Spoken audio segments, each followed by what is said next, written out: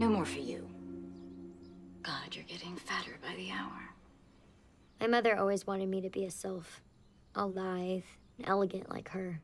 And when I hit puberty, my body changed seemingly overnight, the bulk melting off like I was a snowman in the sun. Only, instead of finally pleasing her, that somehow made her resent me even more.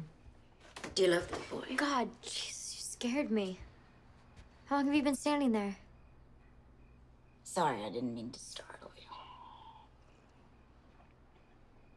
Well, are you going to answer my question? What question? That boy next door.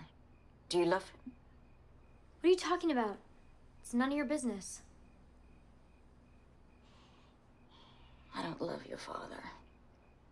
I can't stand him, as a matter of fact. What the fuck? Why would you say that to me? Go fucking tell it to someone else.